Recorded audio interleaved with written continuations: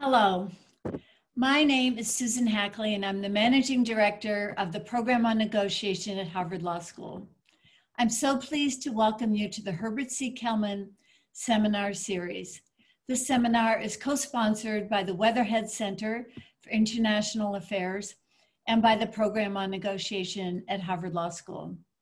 We are delighted to have Dr. Donna Hicks here today to discuss Leading with Dignity, how to create a culture that brings out the best in people.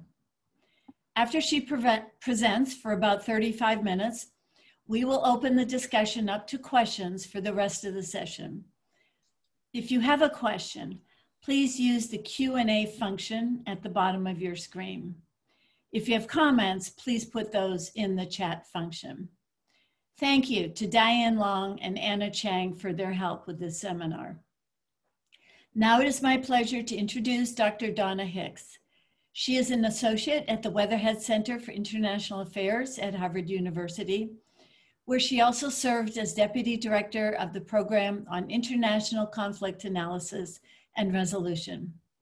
She has worked extensively on the Israeli-Palestinian conflict and in Sri Lanka, Northern Ireland, Colombia, and Libya, and she has conducted several US-Cuba dialogues. She is the Vice President of Ara Pacis, an Italian non-governmental conflict resolution organization that focuses on the human dimensions of conflict. Dr. Hicks was a consultant to the BBC, where she co-facilitated encounters between victims and perpetrators of the Northern Ireland conflict, working with Archbishop Desmond Tutu. Dr. Hicks has taught courses in conflict resolution at Harvard, Clark, and Columbia universities, and she conducts trainings and educational seminars in the US and abroad on the role that dignity plays in healing and reconciling relationships in conflict. She is the author of 2 books, Dignity, Its Essential Role in Resolving Conflict, and Leading with Dignity, How to Create a Culture that Brings Out the Best in People. Both of these books were published by Yale University Press. Welcome, Dr. Donna Hicks. Thank you so much, Susan. That was a very nice introduction, and I'm so happy to be here. I can't tell you that I'm usually the one introducing the speakers, and it's great to be sitting in the speaker's chair today.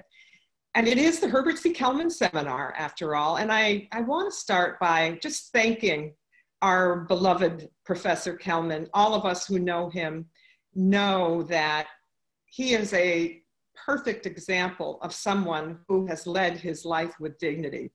And he has contributed so much to my own personal growth, professional development, and I just want to say thank you. Thank you so much, Herb. I will be forever grateful to you.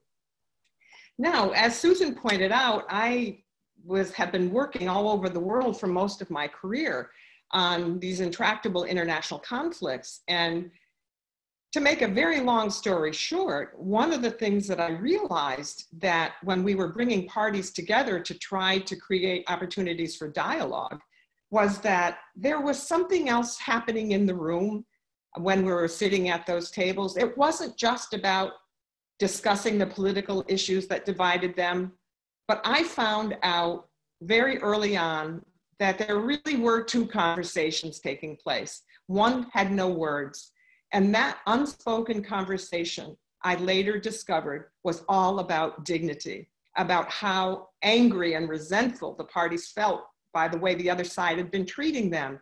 So I did a deep dive into this issue of dignity because I could see it everywhere. I could see it in Sri Lanka, in Northern Ireland, in Colombia, in the Middle East, everywhere where we were trying to give people opportunities to resolve their conflicts peacefully. This dignity issue showed up. And so it occurred to me that I think I better pay attention to this. I think I better research this.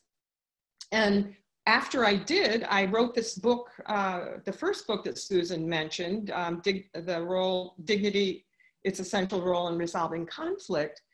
And it was remarkable to me what I learned when I researched this. It took me 7 years to write that first book. And what I learned was that dignity was not just about international conflicts. It was not, uh-oh, Anna, I can't seem to advance the slide. Anna or Diane? Hi, Donna. How about I share your screen, your slides for you? Definitely, your yeah, because I bandwidth is a can't little low advance. right now. Okay, go ahead. So anyway, what I discovered was it wasn't just about international conflict that this issue would emerge. I realized that it showed up everywhere. It showed up everywhere where people were having conflicts. Whoops. And so we'll wait just 1 second for Anna to get this loaded. Okay. So no matter where I went in the world and tried to help parties, can you advance that one, Anna? Okay, here we go.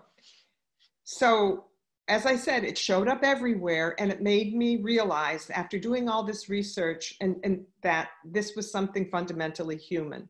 And I love this slide because John Nesbitt, it really sums up what I have learned over the years about dignity. That the most exciting breakthroughs of the 21st century will not occur because of technology, but because of an expanding concept of what it means to be human. And I can tell you that at the core of our humanity is this deep desire to be treated with dignity, to be treated as if we mattered. But if you think about it, we spend so much of our time and our intellectual development focusing on, understandably focusing on mathematics and science, but what do we really know? How much time have we spent trying to understand the core issues of our humanity?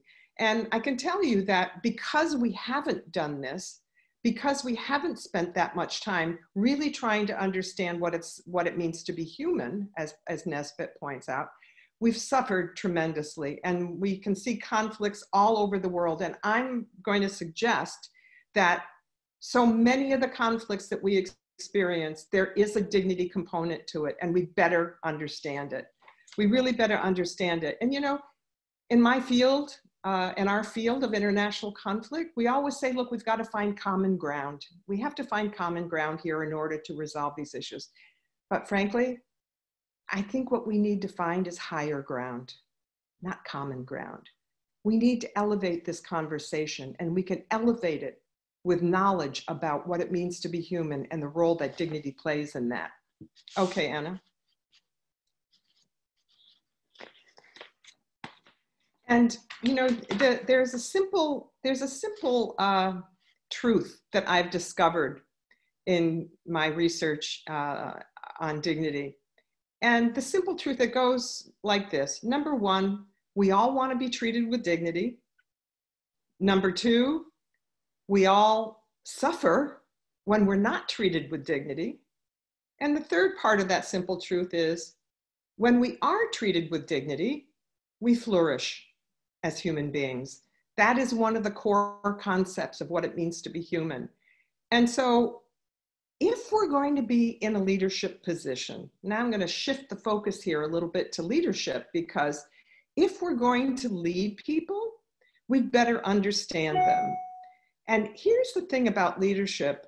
After I wrote that first book, I was asked to go into organizations of all kinds, several of them corporate organizations, where they were having problems. And what I discovered was that people, especially in leadership positions, really hadn't even thought about dignity. They'd never considered dignity. And so I thought, well, this is very interesting. And the knowledge gap was just enormous. And I thought, well, I think the first thing I have to do here is help people understand the impact that dignity has, the role that it plays in our lives and in our relationships. Okay, next one, Anna. And so why leadership? It's because I think that this is the missing link in our understanding about how to bring out the best in people, a deep understanding of dignity.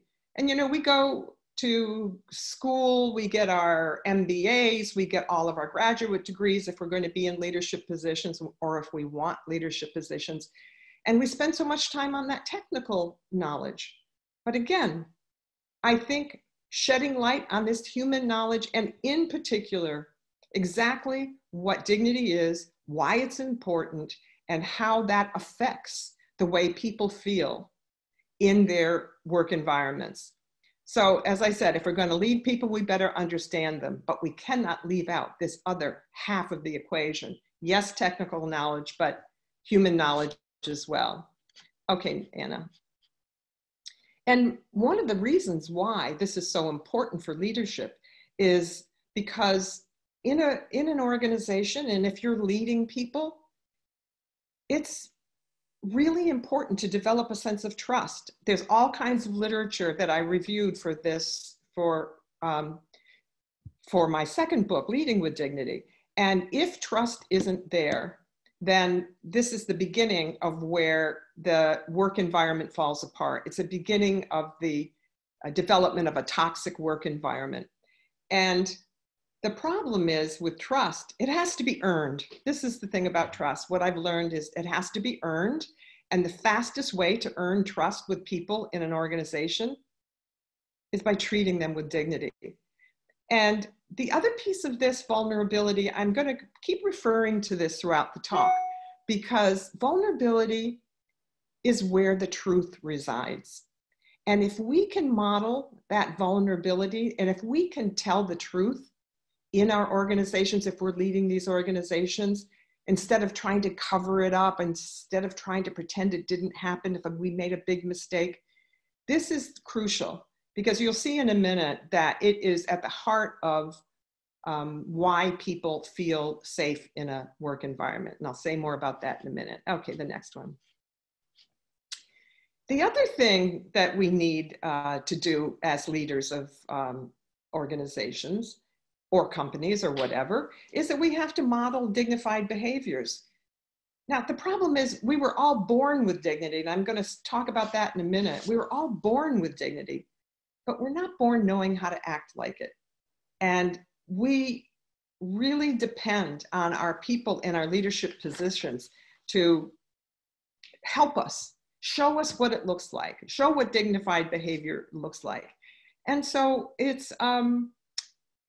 it's really important that we model these behaviors. And the next slide will show, the next bullet point will show that we also need to model dignified relationships. And you know what the problem is, as I said earlier, there is really nowhere to learn this stuff. If you're going to be in a leadership position, what does dignity look like? What does it look like when I treat my people with dignity? What are relationships like when both parties feel that their dignity is being honored and they feel safe and secure in those relationships? Okay, the next one. And this is probably one of the most important aspects of why leaders need to know and understand how to lead with dignity. It helps our people become more emotionally skilled. Now, you know, I'm going to talk a little bit about this later, but one of the things that happens in an organization is that people are they expect, they're people who work with you and for you, expect that you are going to be treating them well. And if you don't, as I said, create a safe environment for them, then their emotional stability at the workplace or in wherever the organization, wherever people are leading, in that organization, there's like this sand that's shifting all the time. We need to create an emotional infrastructure within the organization so that people do feel safe. They do feel like they can speak up if something bad happens to them. And showing them that, if you're in a leadership position and you make a mistake and you say to your people, look, oh, gosh, I can't believe it. I just made a terrible policy decision and I'm afraid it's going to affect all of you and I'm sorry. Well, that is demonstrating a skilled emotional reaction to having made a mistake rather than trying to cover it up. I'm going to say more about that in a minute. Okay, so the next slide. So what is dignity? Before we go any further, I want to be sure that we're all on the same page. I've decided that after researching all of the literature on dignity, and most of it was in philosophy and theology, there was no practical definition of what dignity is. So I came up with a really simple definition in the first bullet. And that very simple definition that is that our dignity is our inherent value and vulnerability as human beings. Now, inherent value, yes, we were all born worthy. We came into the world with value. And if you want to advance the next slide, the next second, yeah, it's different from respect. I'm going to say a little bit about that in a minute, but go to the next one. So we all enter the world, and with dignity, if you see these little ones, you think, oh my gosh, how precious, how wonderful, how valuable. I mean, would you even question whether these little ones have value? Well, of course they have value. And in fact, I think we would all agree that they're invaluable, that they're priceless and irreplaceable. They are little raw bundles of dignity ready to develop into themselves. And so what do we do? What do we do with something that's invaluable, priceless, and irreplaceable? Well, yes, of course, we protect it. We nurture it. We are sure. We want to make sure that they're evolving and growing. Now, the thing about vulnerability, which was the second half of my definition, is that we know that these little ones, that they're physically vulnerable. But the fact is their dignity, this precious, fragile dignity, is equally as vulnerable. And we have to create the same kind of focused care and attention to their dignity that we would on any other aspect of their human growth. So, you know, I honestly feel like one of the things that I aspire to do, and I'm going to invite you to think about this too, is that when you come in contact with other people, other human beings, try to think of them as these little young, precious babies. Try to think of how adorable they were at that young age, and try to think about how you would have treated them if they were little infants. You know, I just heard a podcast where Senator John Lewis was being, where Congressman Lewis was being interviewed. And he said, the interviewer asked him about the times that he was in Selma protesting, crossing the bridge, and how he was beaten up so severely on the other side. And, you know, John Lewis was a big proponent of love. You know, he was true to that whole idea that we have to create more love in the world.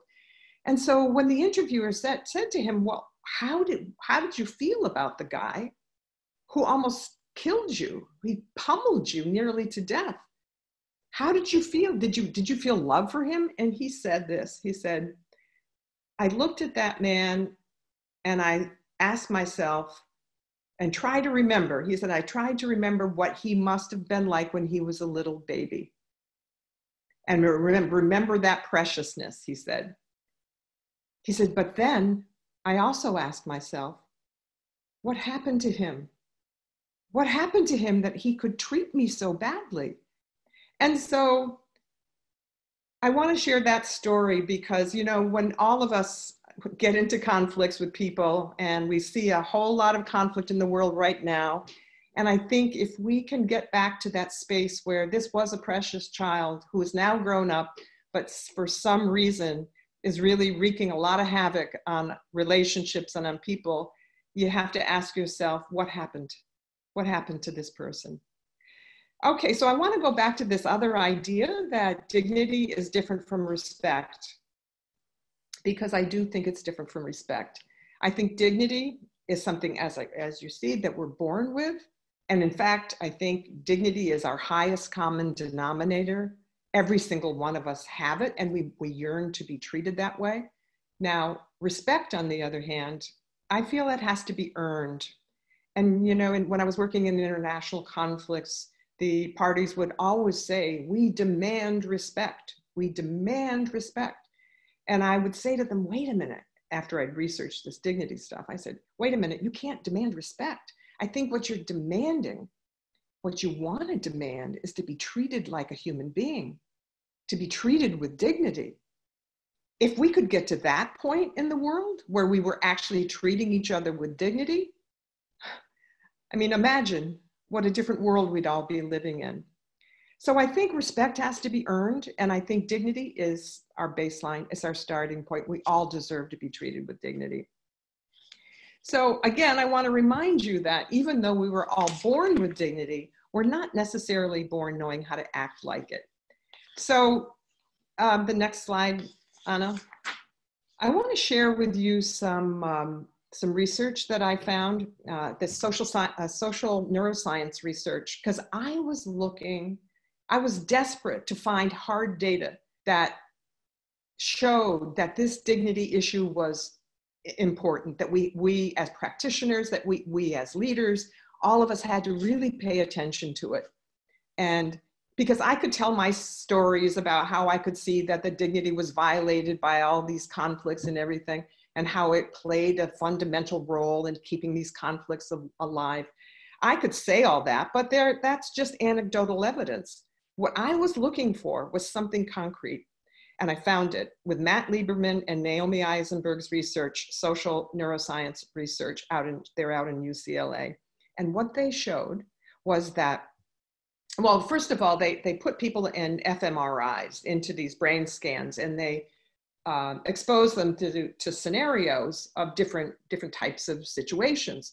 So when they exposed their subjects to a scenario where the person was injured physically, broke his arm, well, you can advance the slide. The thing that happened was it showed that the part of the brain that was illuminated, no, not yet, just hold on a second. The part of the brain that was illuminated was the ancient pain center, deep in the limbic system, in an area of the brain called the amygdala. And of course, if you have a physical injury, you're going to feel that in your brain, is going to experience that as pain. And it's the place where all of the emotions, you know, strong emotions are also emanate from in the brain. Okay, the next slide is that the interesting thing, now that was, of course, you would expect when you're physically hurt, injured, that you're going to feel that pain. But what was shocking to me about their research was that they found that when dignity was violated, you can advance it again, it showed up in the brain in the same area as if you were experiencing a physical injury. Yeah, the brain doesn't know the difference between a wound to our dignity and physical pain. Now, I was just floored by this research. It was a sea change for me, because I could take it into organizations that were suffering from really bad conflicts, and I could say to them, look, here's the problem. The problem is that there are all these unaddressed dignity violations that are taking place here, where nobody's talking about them. We have to give them air. We have to let people talk about what's going on with them. And you see, the problem with these dignity violations, as this research demonstrates, is that when you have a physical injury, the first thing we do, we go to the doctor, we get it taken care of, that guy's got a nice cast put on. But yet when we have our dignity violated, when somebody humiliates us, when somebody degrades us, treats us badly, there's no place to go. There's no 911 call. There's no emergency room you can run to get that injury healed. And in fact, what happens inside, that the researchers showed that these emotional impacts of these dignity violations stockpile in there. And then all of a sudden one day, you know, you see the person explode. So I'm really clear that this research really helped take me to a place in my practice with people where I could say, dignity matters. If you're in a leadership position, you have to learn about it. You have to know what it feels like. You have to know how people respond. You have to know about the effect that you have on people if you maybe even unknowingly violate their dignity. So this is really exciting. And you know what? People were not surprised by this. At the same time, they thought, okay, let's get to work. We've got to do something. All right, the next slide. So another part of my research was that I realized that if I was going to make this issue of dignity practical in my, when I went in for consultations or worked with parties in conflict, that I had to make it very concrete. I had to make it concrete. I had to show them exactly what it looked like to have their dignity either violated or honored. And long story short about my research, but I've interviewed people from all over the world and asked them about how they would want to be treated if they were treated with dignity.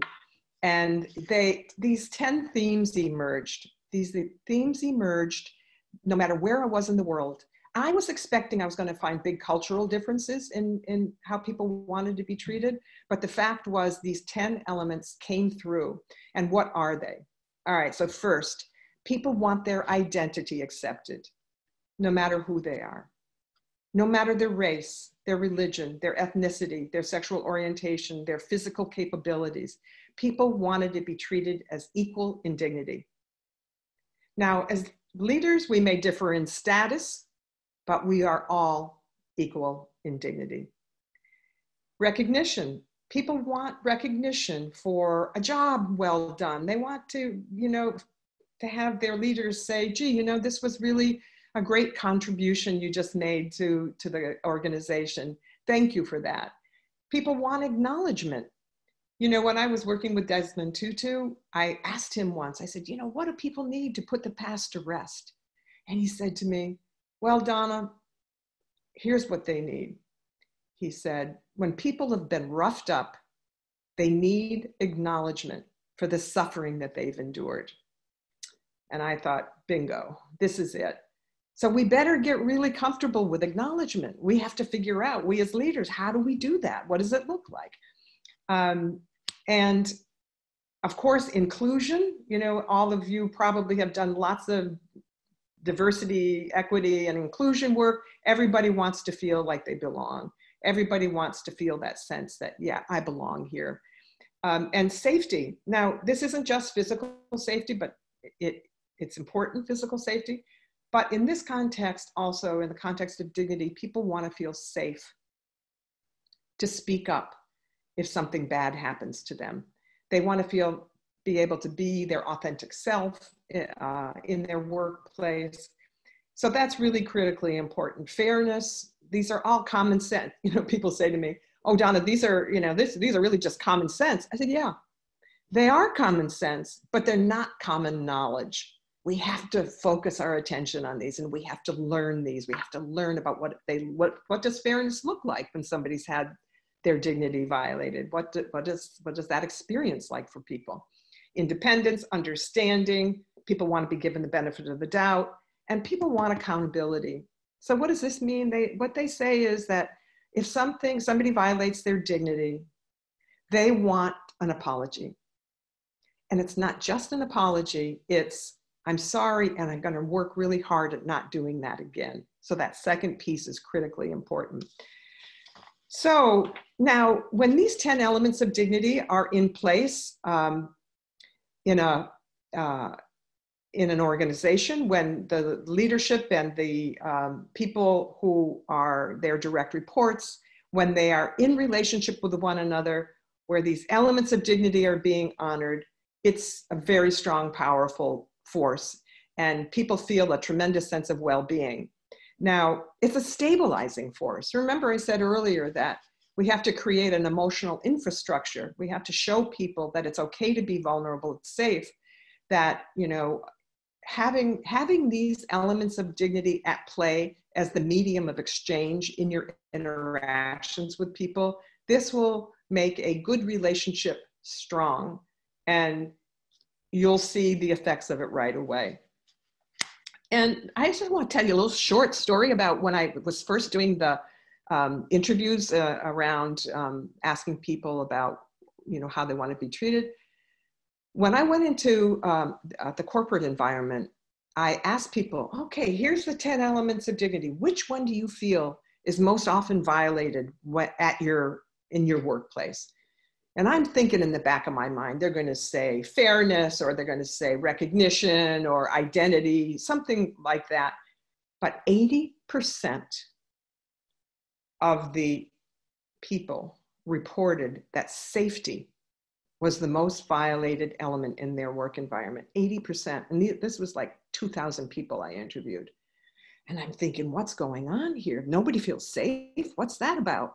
And the people said, if my boss or my manager violates my dignity, I'm terrified to speak up. I'm not going to, risk a good performance review. So all of these dignity violations are, swarming around these work environments, creating cultures where people feel fearful, they don't want to speak up, they can't be their authentic selves. So I just think that story is notable, and maybe we can discuss it more if there's more time. But these elements create that scaffolding, that emotional scaffolding that people need in order to flourish in their workplace. All right, the next one. I just want to show you that a lot of my colleagues in the business community have done research on what happens when you treat your people with dignity in the work environment. And here's what they showed. See, all of these things, dependability, employee engagement, productivity, all of these things increase when people feel like they're being treated well, when their dignity is being honored. Dependability, employee engagement, productivity. They're willing to give discretionary energy, retention, job retention. People stay in those jobs. Now I've got trust here in caps because I mentioned this earlier, that if you want your people to trust you, just start treating them with dignity. It's a fast track to trust. And of course, in the corporate environment, what they tell me, my colleagues, is that profits also increase. Now, I think that's great. I think it's even greater that you decide to treat people with dignity because it's the right thing to do. But how wonderful that profits increase as well. So you can go to the next slide. So here's one thing I wanted to share with you that I don't have a lot of time to discuss this, but one of the things that I explored when I was doing my research was the field of evolutionary biology. Because keep in mind, I was interested in what it means to be human. And the evolutionary biologists know so much about what it means to be human that I never was exposed to. And all my, I've got 5 degrees and I never learned anything about evolutionary biology in my conflict resolution training. And so one of the things that they discovered is that people hate situations where they feel they're looking bad in the eyes of others. They hate it. And so we will do anything, we humans will do anything to avoid that humiliating experience. There's a profound fear of humiliation that we have. And so if we mess up, if we make a mistake, what's the first thing we do from this evolutionary biological point of view? Well, what do? We try to cover it up. We lie, we deceive others, we try everything so that we can avoid that dreaded feeling of being exposed for our wrongdoing. Now, there's so much more to say about this, and you can take a look at my Leading with Dignity book because I go into great detail on this. But here's the thing. When you're in a leadership position, and if you don't know this, that you're going to have, your biology is going to trigger you to want to cover up something that might be a mistake. If you don't know that, then you're going to get in huge trouble with your people. They're going to sense that you're lying. And again, as I told you earlier, the greatest casualty here is the truth. Because if you don't make yourself vulnerable and tell the truth, then that's when all hell breaks loose. So, okay, the next slide. So here's the thing, just a sum. I'm just going to sum this up here by saying dignity leaders, this among many other things, but the things that I think are critically important, they use power to empower others, not to control others. We understand, those of people who are leading with dignity understand the value of relationships. Without good connections with other human beings, you're not going to function well as a leader. You have to understand the value of human connection. We set the tone as leaders. Setting the tone, you know, here's the thing. People watch people are watching every move a leader makes. Every move a leader makes. They will pay less attention to what you say and more attention to what you do. So this is why modeling these dignified behaviors, dignified relationships is so important. Handle mistakes by creating learning opportunities, not an instinct to cover it up and pretend it didn't happen. Because all of this, when people feel they're treated well, here's another piece of research from the business community. People feel when they are treated well in their organizations and they're working towards something that really matters to them, it gives them a sense of purpose and meaning. They really feel like they're doing something worthwhile. And, you know, finally, understanding that it takes strength to be vulnerable. Covering up and lying isn't a demonstration of strength. So showing that, making yourself vulnerable, it takes strength to be vulnerable. So just shifting that default understanding. Vulnerability is not weakness. Vulnerability is strength. And so to have that as in part, all of these things in your leadership repertoire, you're gonna see some amazing changes, or maybe many of you already do this. I'm not going to assume that you don't. I'm assuming that a lot of people already know this. Okay, the last slide. So the final thing, I love this quote by Victor Hugo.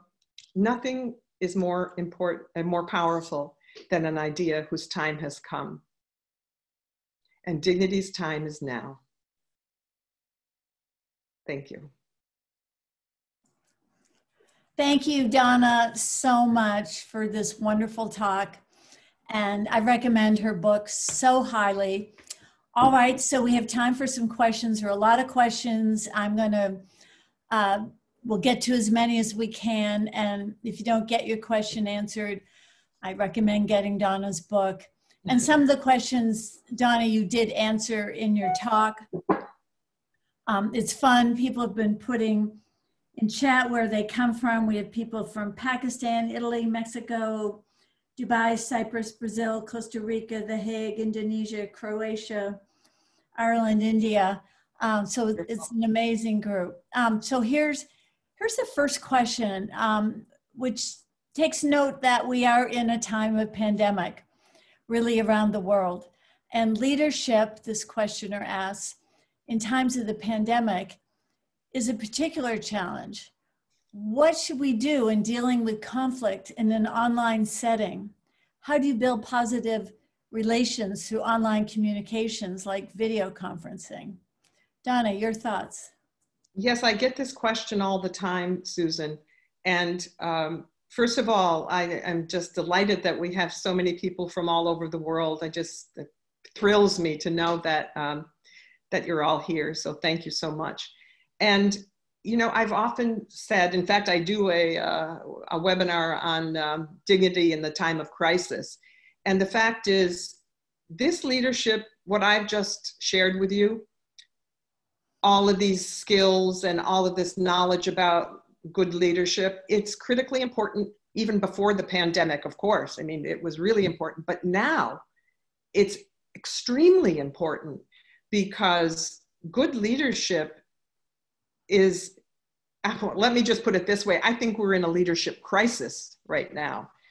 And so it's not just the pandemic, but we're also in a crisis around leadership. And if we can, and all of us, I would invite all of us to take up this challenge. And you know, this opportunity that I have here is more than just an academic exercise for me. This is so my life's work right now. And I'm asking you all to take up this challenge. It's a call to action.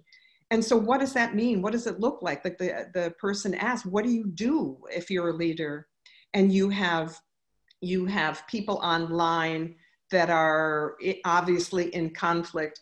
Well, you have to be hyper vigilant now. And I mean hyper vigilant about being able to recognize what the dignity issues are that are underlying the problems in the relationship.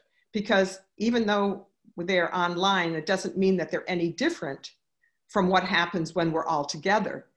And so what I would do, I would really talk to the people. And that's the other thing. Don't sweep it under the carpet. Just be sure that you address it and say, look, I'm sensing some tension here. Is there some way that we can have a discussion about why you're obviously terribly upset? Is there some way that we can just push the pause button here on this meeting and have a discussion about what is really bothering you? And if you don't want to do that in the large group setting, I would strongly urge you to take both people individually aside and say, tell me what's happening with you. Tell me what's happening. And using this dignity framing, now you have the 10 elements of dignity there. You can listen for what's going on. Listen for the fact that people didn't feel like they were treated fairly, or they were being excluded, or they felt like they didn't get the recognition they deserve. Anyway, you've got language now.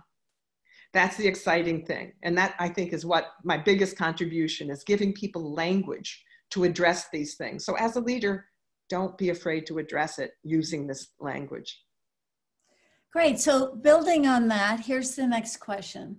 In a time of collective trauma, personal trauma and vicarious trauma, does this understanding of crisis and trauma help define your definition of dignity? Does it change your methods in facilitating conversations or advising leaders? It's so interesting that this person brings up that word trauma, because when I was first investigating dignity, I would experiment with some of the parties and the conflicts that I was working on. And I would say, because I knew that this emotional piece had to be addressed before we could get into the deep problem solving that was required for a peace agreement. So I thought, so I studied trauma. I studied all of that literature, and I found, I thought, well, this is really important. I'm going to ask the parties if they'd be willing to talk about a time when they felt they'd been traumatized by this conflict. And, oh, Susan, it was so consistent. They would come back to me and say, trauma? We're not traumatized. We've got serious injustice issues. And once we get these things worked out, we're going to be fine. So I thought, oh boy, can't use that word, right? But then after searching and having this epiphany about dignity, I would say to them, look, you've all had, this has been really difficult for you and your communities. And I'm sure that there have been numerous times when you felt your dignity has been violated by this conflict. Would you be willing to have a discussion about that?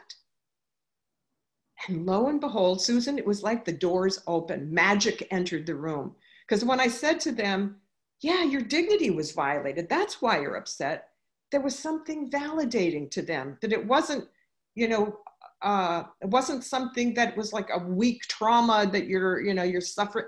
It was a real violation of your dignity, and that's why. So it seemed to give them a sense of, okay, yeah, let's talk about this. We really do need to talk about this. And again, the door is open. So the word trauma, it's sort of in a back channel way, definitely did contribute to my understanding and definition of dignity. Yes. Right. And I think there's a lot more trauma being experienced by so many of us that it's safe to call it that, really. Yes. So here's a question from Pakistan.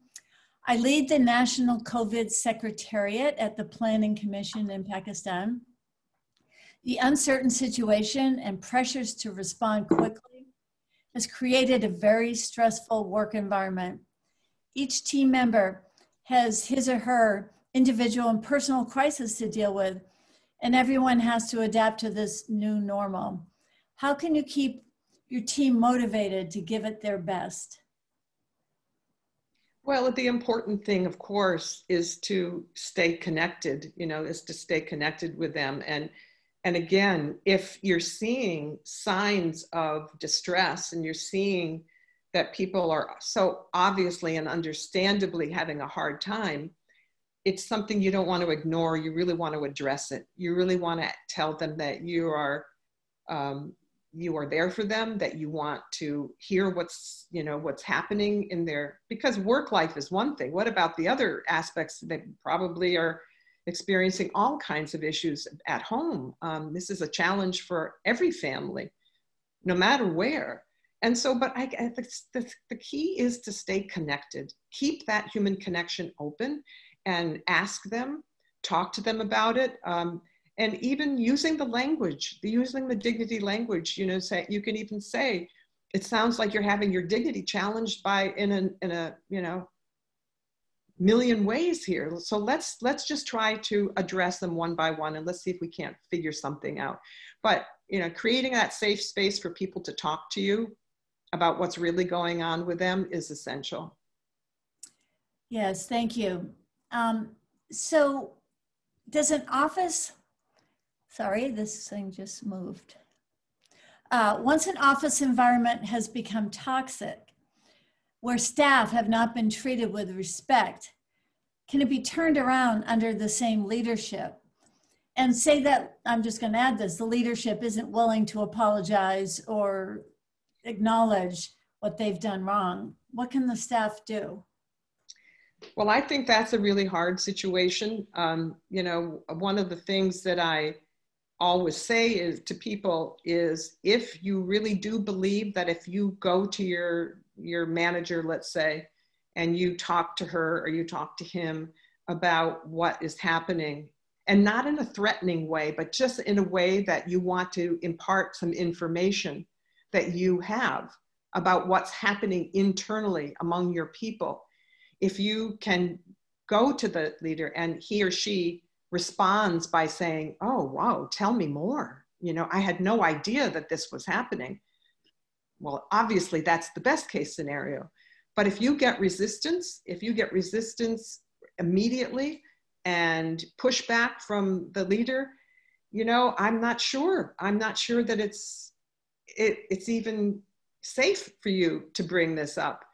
So it's a really tough one. But and I think one of the things that I spend a lot of time on when I do workshops around giving people feedback is how to do it, so that especially someone in a leadership position who feels like he or she has so much more status than you, but how do you approach that person? And again, you want to try to deliver the feedback in a way that still maintains that person's dignity.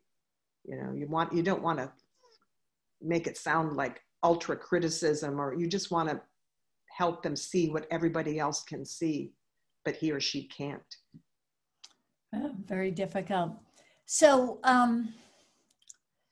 what is your response to the person who's so emotionally intelligent that they're a master manipulator, who chooses to use their gift as a negative force within the organization? They're highly skilled at this. Yeah, well, that's not a dignity leader, that's for sure. I would say that's definitely a master manipulator. And so, I don't see that as leading with dignity at all. Yeah, it isn't. And so respect for the dignity of others is linked to emotional intelligence, which is linked to self-esteem. Therefore, the root of recognizing dignity in a leadership situation will heavily rely on each individual's ability to consciously manage his or her defense mechanisms during a perceived aggression to his or her dignity. At the root of it, better leadership negotiations require psychological growth that may not come naturally. What devices are most successful in your experience to address this potential deficiency in third parties? Well, first of all, let me address the part that the person connected in the beginning, that dignity is related to self-esteem.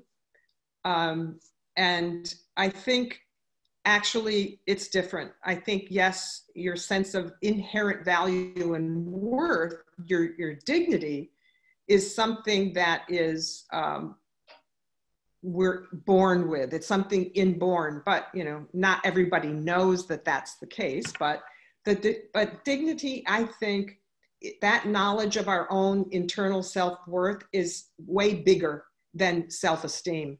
Because I think self-esteem can come and go. You can feel bad about yourself for messing up, but the idea of dignity is something that no matter, if we learn how to do this, and this is addressing the second part of the question, if we can learn how to stop ourselves from berating ourselves from making a mistake, or, you talked about those defense mechanisms when somebody else violates you. If we can understand that those defense mechanisms are really protecting us from this momentary, problem, and not our inherent value and worth. We have to make a distinction between those things. Our worth is always there. Desmond Tutu said to me once, he said, because I said to him that, people feel like their dignity is stripped away from them by these conflicts. He got so mad at me. He got so upset with me, and I was horrified. But he said, don't perpetuate this myth with people when they say that their dignity has been stripped. He says, nobody can take our dignity away from us. Nobody. And he said, how do you think we got through apartheid? The only thing we had, it was to hang on to in those moments, was our dignity. So I think, if to be a really skilled person, even if you're mistreated, even if you end up feeling bad about that situation, knowing that you are not bad, but that something bad happened to you, and that your dignity is still there, it's still intact, but it has a wound, and we have to heal from it. We have to pay attention to that. So, I think the defense mechanisms really do protect us from thinking that we're unworthy. But this is my message to you, and via Archbishop Desmond Tutu: you're always worthy. Nothing that can happen to you will ever take away from your worth. It may affect your self-esteem, but it won't affect your dignity. It'll always be there with you. Beautiful message. Someone commented that these 10 elements of dignity seem similar to what Marshall Rosenberg says are basic needs that we all have. Are these the same thing? Is there a difference? Well, I was trained in the human needs theory, John Burton's human needs theory, as a conflict resolution student. And I always had a problem with thinking about dignity as a need. I think about dignity as part of what it means to be human. That's why I opened up with this conversation with that slide. It is the core of what it means to be human. We all have dignity. And it's not like we need dignity, because we have it already.